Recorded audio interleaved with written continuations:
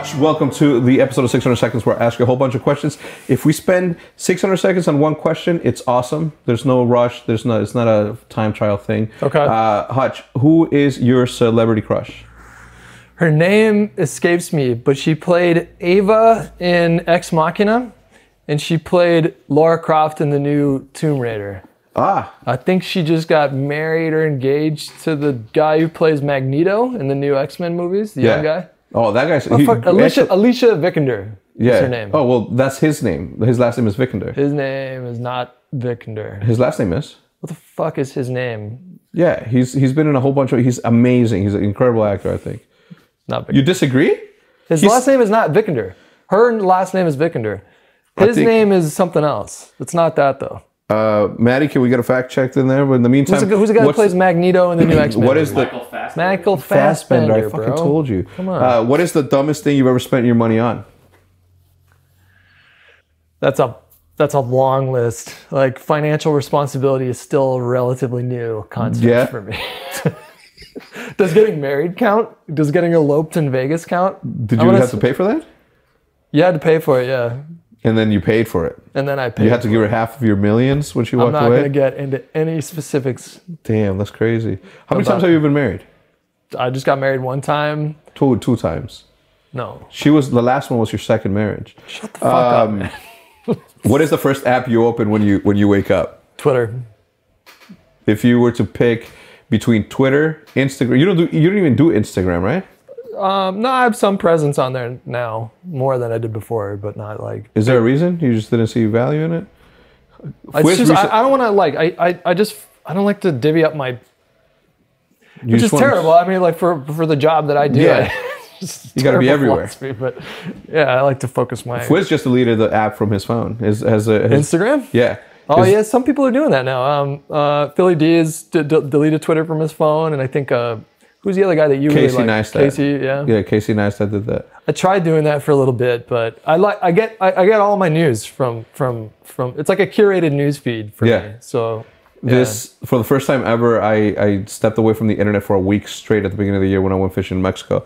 And what I did was I moved all of my apps that are in my front page all the way to the back. Right now, that's what I did too. Right now, it doesn't work. Look, though. Right now on my very last page, I have Reddit. Yeah. Because like 2 days ago, something was there that I was just like, it's this time of year where I just get really pissed off. It feels really good to unplug. It's hard though. Like I tried doing it in Hawaii, and it did not take because so much shit was going on. It's like breaking news every other day these days, so it's hard not to want to pay attention to that because I want to see it all. Like I like being alive right now. Yeah. I think this is the most. Bar none, interesting time for American history. Not American history, like all of history. Like with that of the fucking 12 billion years that the universe has been in existence, and the fucking 4 billion years. I don't know if I'm getting my numbers right. That Earth has been around, and not according all the to other Christians. planets in the universe that have life on them, which there has to be. There just fucking has to be. You were born here now to witness this, which is insane. And so I want to fucking see it. You want to see it? I mean, what if the outcome comes that you don't like? That's a possibility. Witnessing something doesn't mean you love it or you hate it all the time. It just means that you saw it. And I like to see things play out. I'm so grateful to have been alive during all this. Still seriously. To this day, yeah. Yeah, do you think no matter how bad it gets, it's like, holy shit. If you just take away the badness of it all, because sometimes it does get very bad, it's like it's impossible not to sit back and marvel at everything. So the redacted Mueller report is dropping tomorrow. Yeah. And New York Times, as we were doing this podcast, when you went upstairs to take a shit? Just when I went upstairs to take a shit, New York Times dropped a story just now that Barr and the DOJ was working with the White House to help them craft a rebuttal to the Mueller report. Already? Yes. So you think about that. So like the subject of an investigation being told by the person who was or the body that was investigating them, like here's how, here are the contents of the report, and here's how you can create a counter narrative. It's fucking insane. That is insane. Yeah, that's coming out. It's a little bit unfair. It's just borderline. The DOJ, even though it's under the executive branch, is supposed to be an independent body. It's like the whole, like one of the principal One of the principal ideas of the presidency when the founders conceived of it was that a president is not a king and that no man is above the law. So we'll see. Do you think, but do you think that because he's an American president that we should sort of have been like, think about what it looks to the rest of the world, right? That we're fucking That's a big morons. deal. Yeah. That's a big deal. Like that, the example that we set to other countries all over the world is a big deal. And things that happen in American politics have ripple effects that are felt everywhere. So it is how we as a country deal with this situation.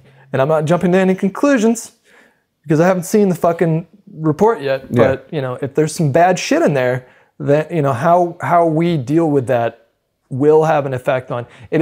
It'll embolden autocrats around the world to you know, well, America's getting away with it. So I agree. What can I get away with? And in those countries, they don't have the regulations that we do to protect the people as much as we've been able to protect ours. So that's what's dangerous and that's what's scary. It's like death by a thousand cuts. You chip away at these institutions that are supposed to serve as a check on power, and then all of a sudden you get some really bad situation. I mean, look at how emboldened. I don't want to get into it too much, but look at how emboldened people have gotten in being more free to say certain words and act certain ways towards certain races. Let's move on. What is the dumbest thing you've ever done for love? Oh man, just like sacrificed every ounce of integrity that I had. I was like really in love with this girl who had a fiance. Yeah. And she was like telling me that she was going to leave her fiance. Yeah. And then she did that for like 4 or 5 months. Like strung me along. Like today's going to be the day I'm going to break up with him. Yeah. And then she never did. I was so infatuated with this person that I let her just do that. And then finally after like 5 months, I'm like, you know, I don't think she's going to leave her husband. Did you give her an, so you were the side chick? I was Sancho, el otro hombre. Sancho? El que te la deja ancho. Oh, don't look it up. Don't look it up. Oh, shit. Hutch, what is your favorite food in the world? If you could eat one thing on your, like you're on death row. Right now it's Korean barbecue. So you're coming at 4:30? I should probably try, huh? Yeah. You're only in town like once every once in a tomorrow. while. I'll probably go. Yeah, I should probably come. I'll just do a late stream. I'll just do a night stream. Yeah. It'll be fine. I say that, but then I'm going to drink like 4 beers and then I'm going to come home and be like, oh, I'll just watch. Dude, J15 can entertain the chat in the chat room. Who's your favorite mod? Don't ask me that. Who's your favorite mod? No, I'm not gonna. Who's your favorite pet? We'll start it there and then. I don't have a favorite pet. Who's been your favorite girlfriend thus far? Which one of your 2 wives? No, that undoubtedly has me. Yeah. Like it's not even close. I can see that. I was totally joking. Like I have so much stability in my life that you knew me for a while. I was a fucking I've known you for 10 years. For a long time. And I've known you through J Word, your wife Word, and oh shit, wait. Julia and Liz is what you're saying. Yeah. Anyway, that's cool. That you're happy. You are happy, right? Oh, I got a great thing going now. Yeah. Are you in a good mental state right now? Mental like headspace? Yeah. You do overthink things all the time. Well, I think about things a lot, but like some days I'll have days where I'm like, I think when you go through a fucking nervous breakdown and go through a period of deep depression, it leaves an indelible mark. It's always going to be with you the rest of your life. And then you just, for me, it's been just like learning to ignore a lot of the stuff that pops into my head, and then also learning how to like interpret it a different way. So like if my mind is telling me one thing, sometimes if I dig beneath the surface of that, I can find a sort of deeper hidden meaning. Like it's my mind just trying to tell me to address something, but it's telling me in a really fucked up way.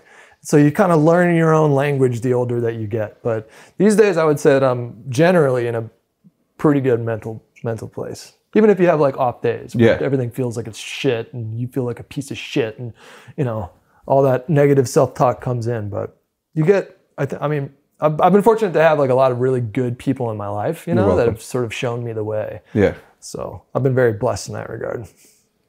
But overall, I think that, you know, everything that's going well for you, like you think it's good. Like, what's the most important thing in your life right now? Thank you so much for tuning in to 600 Seconds. We appreciate you. We'll see.